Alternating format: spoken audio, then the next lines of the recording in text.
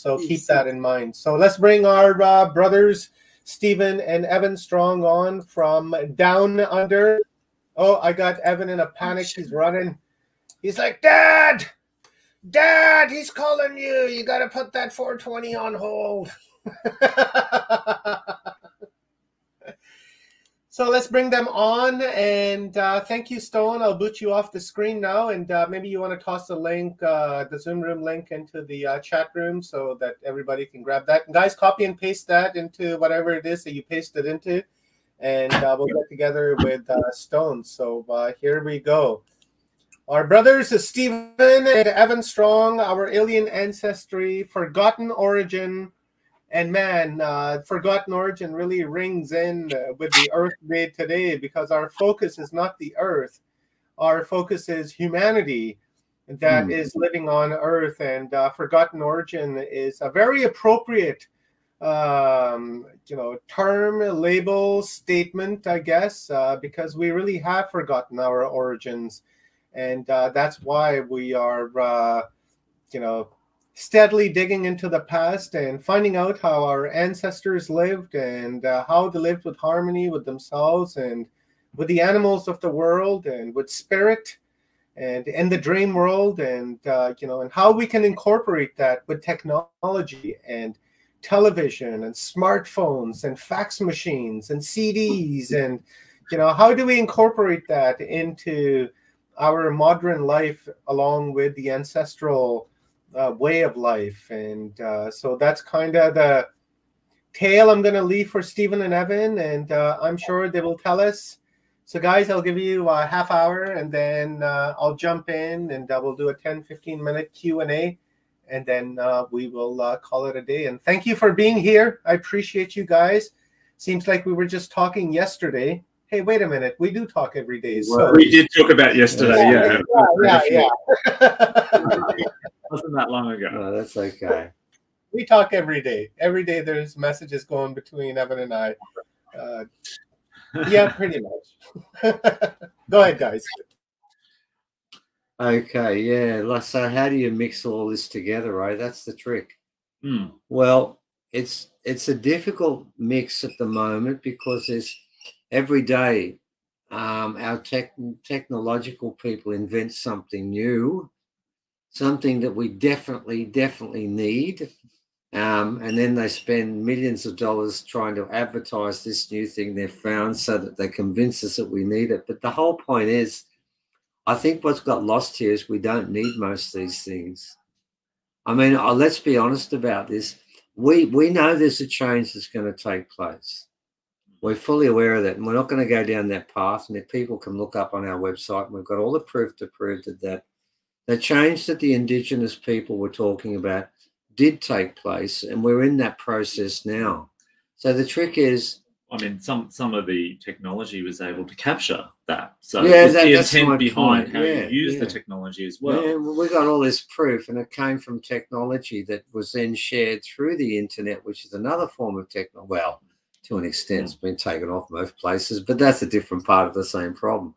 But the important part of this story, and actually I was talking about, I've got some elders outside at the moment. I'm going to sort of pop in a bit as we go, because I've got them there at the moment. We're talking exactly about this.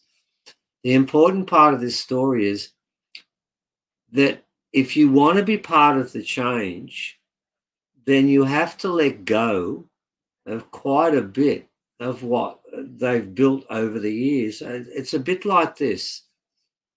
If you want to get involved in the injustices and fighting against them, and let's not talk about things you put in your arms and whether that's right or wrong, but it could be anything on this planet. It could be anything. It could be the fact that there's a group of people that some people refer to as the cabal, and there's probably something in that. I don't know for sure. None of us really do. We hear this stuff all the time, and it's really hard to work out what the truth is. But there is one truth in this, and it's basically that if you want to become part of the future, you can't leave yourself wallowing in and fighting against the things that you can't defeat. And what I'm concerned about right now is that people we know of who are committed towards the change are also committed towards worrying about sending out emails to other people about things that are going on that we can't change. And I think that's one of the things that people have got to learn, that you have to pick your fights.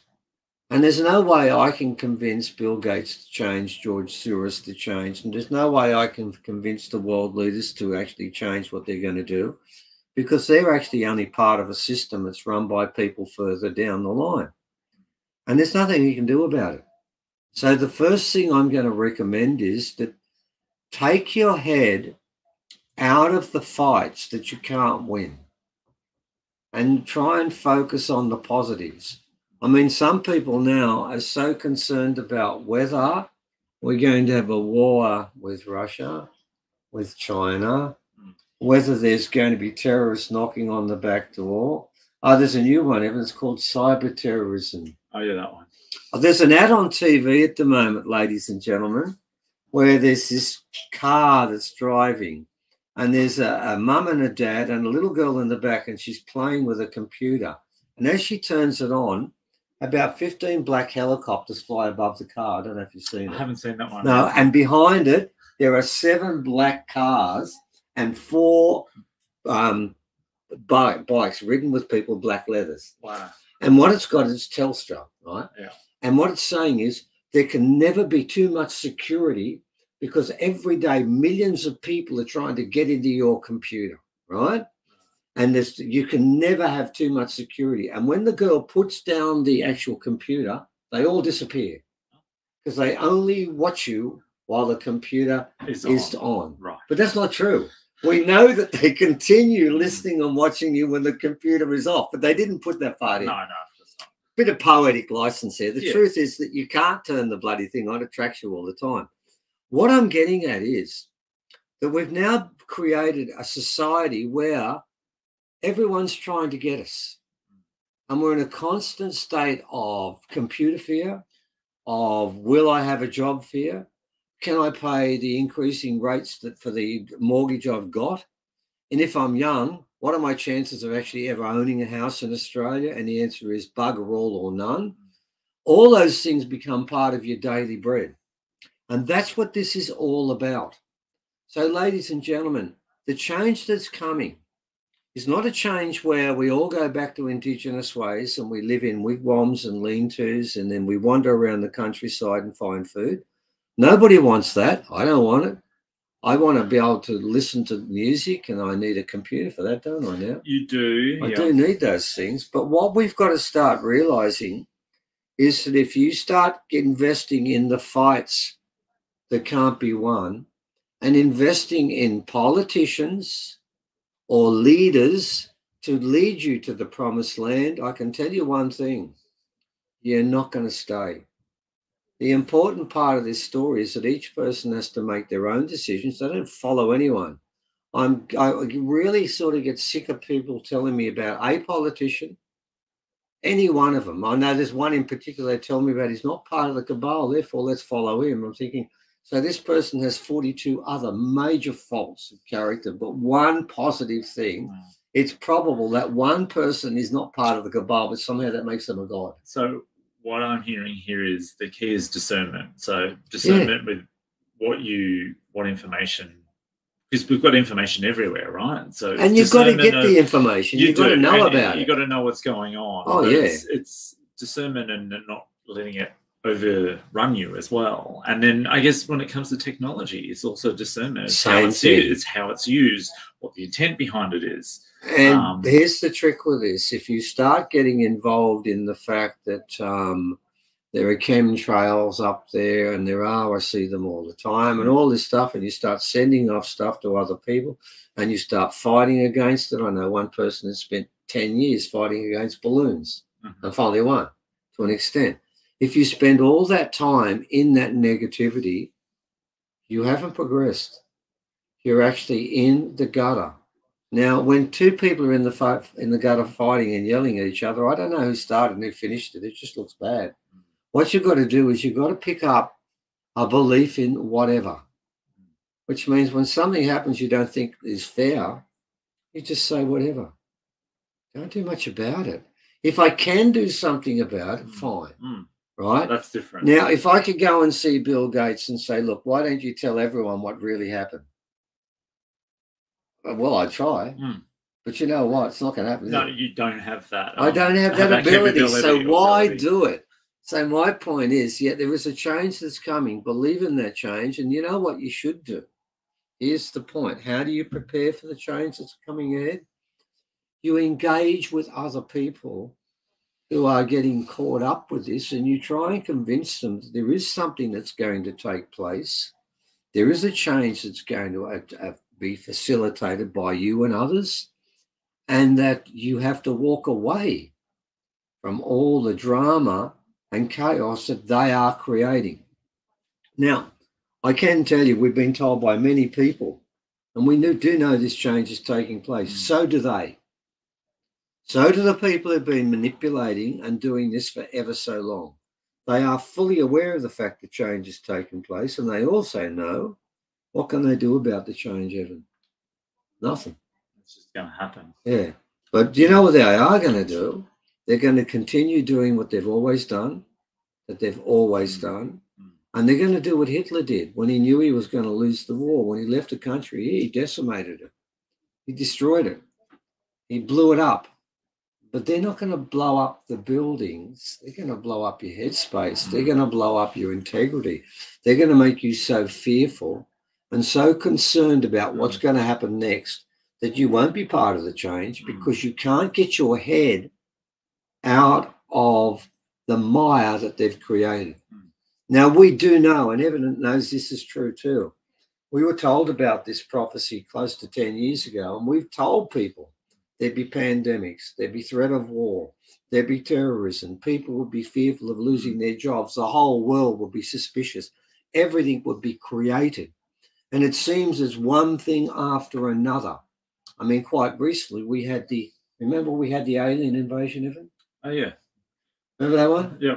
Came out of nowhere. We were just walking around the street, and then one day, all of a sudden, someone said, Biden said, my God, we have a Chinese weather balloon above us. Let's wait until it goes across the whole of America.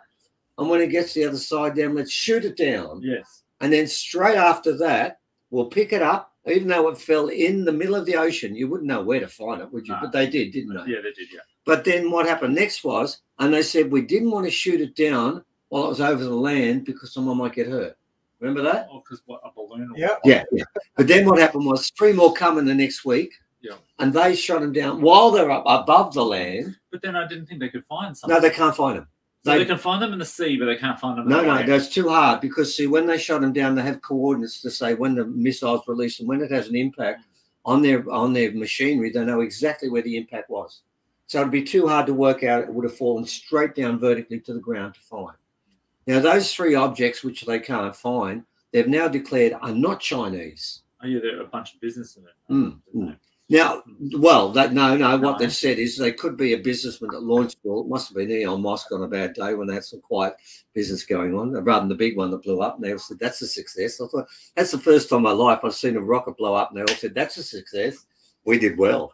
What I'm getting at, ladies and gentlemen, is they're all playing games at the moment. They're fear games.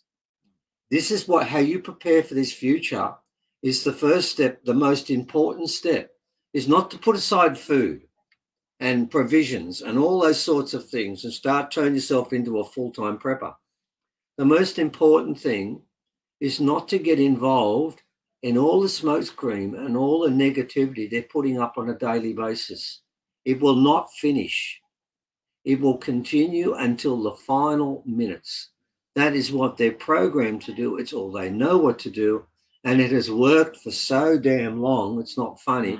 Even though they know it won't continue, you've got to remember these people know a lot more about a lot of other things than we do. And you might think, oh, well, if they know they're going to lose, why don't they join the good side? Why don't they do that?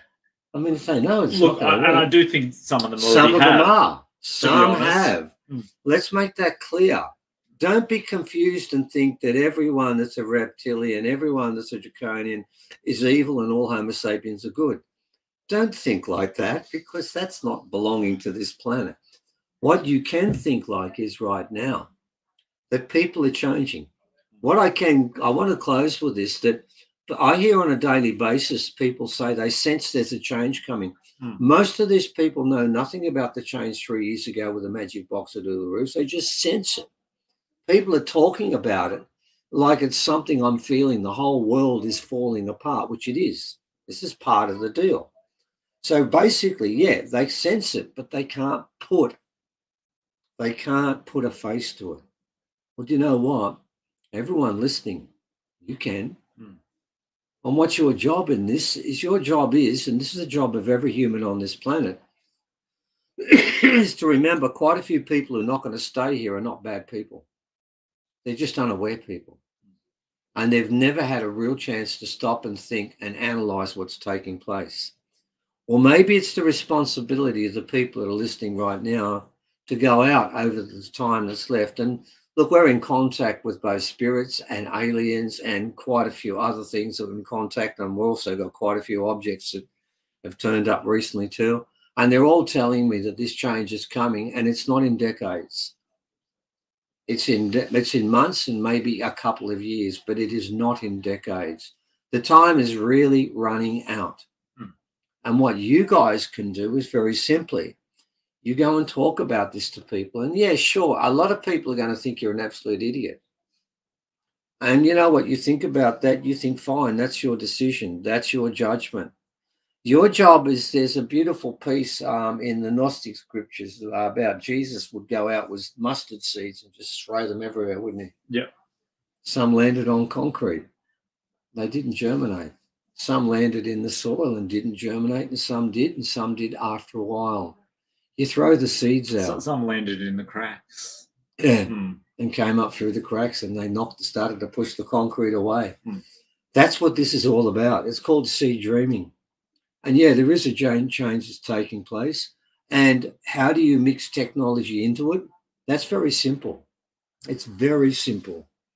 When you have this new world order, and it's not the one they're thinking about, you make sure that everything that happens, and there are countries on this world, on this planet right now, that have something called El Pachamama, where every decision must respect and be approved by the environment first. Well, you change that slightly, because the Hopi told us there's two things in this, the environment and the old teachings, didn't we? Yeah. The Hopi said the change is coming. The old teachings will prevail. Well, then you have two things you put as the major doctrine for change. Number one, it must honor the environment. Number two, it must honor indigenous old ways. Now, the old ways don't tell you you've got to hunt with a bow and an arrow. That's not what they tell you. The old ways tell you about how to do ceremony. Yeah, and if you are going to hunt, you respect the animal you're right. hunting, you give reverence. And you do ceremony before you do that, if you are going to hunt, and how you respect other people and the way you deal with other people. That's all part of the old way.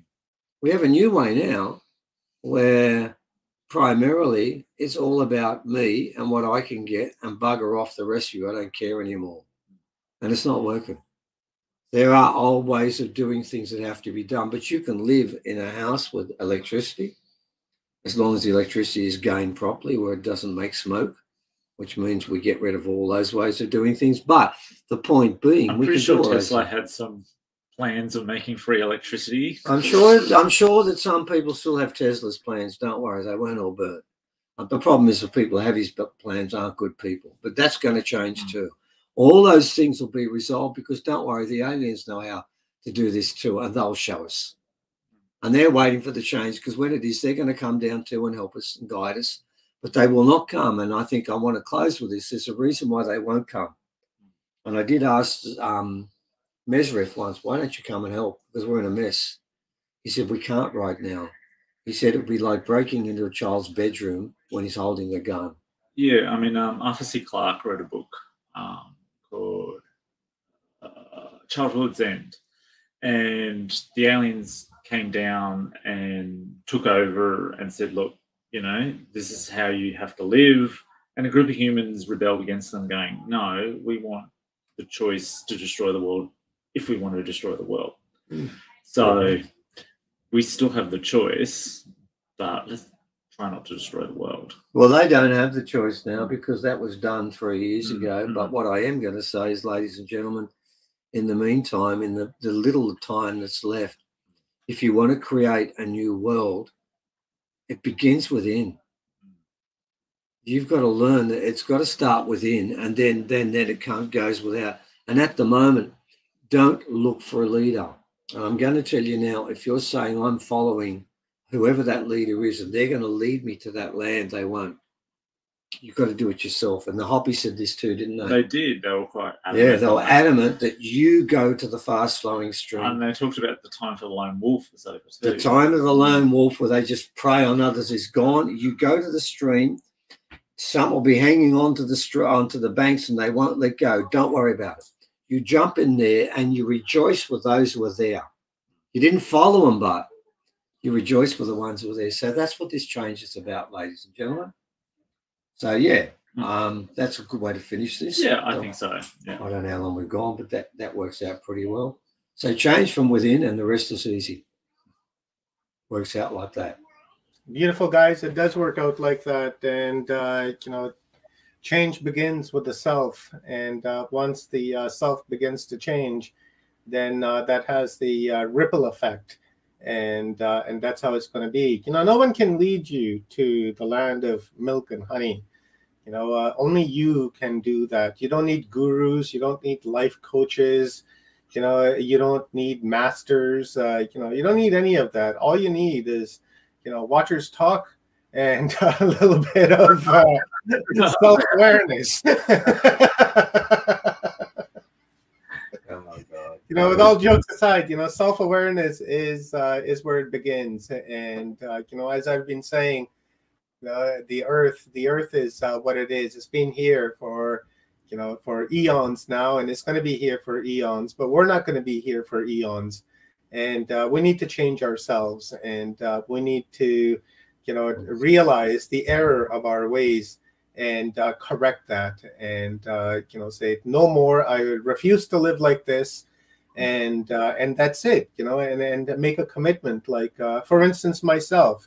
You know, I say, you know, I'm not going to buy anything that is made in China. You know, and now when I go out shopping, I'm looking at all the brands and where it's made. And if it's made in China, I won't buy it, because that's the lifestyle change that I've decided to make for myself. Because I would rather have manufacturing jobs here in my own country, in Canada, so the Canadians have a job, rather than, you know, somebody else somewhere else making billions off of us. So, you know, that's just a small example of, you know, taking your stand and making your stand. And that's the only way that, you know, we're going to usher in a new human, a new earth, a new way of living, and the new way of compassion and empathy, because all of that is currently missing. It's gone AWOL.